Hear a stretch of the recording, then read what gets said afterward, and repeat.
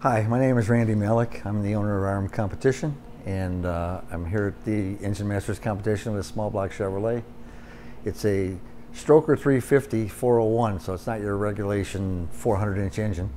And it has Brodix heads, a Holley intake manifold, Holley carburetor modified by us at ARM Competition, Lunati custom ground camshaft, and the crankshaft was a special made crankshaft for us by Performance Crankshaft in Detroit, who I gotta commend, does a great job.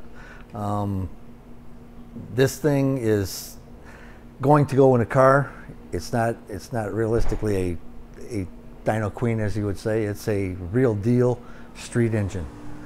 It made pretty good power, and I'm happy with it. So I made 19 runs, and they're all within 2 horsepower and 2 pounds of torque. I kept trying to get more out of it, but I just couldn't. It is what it is.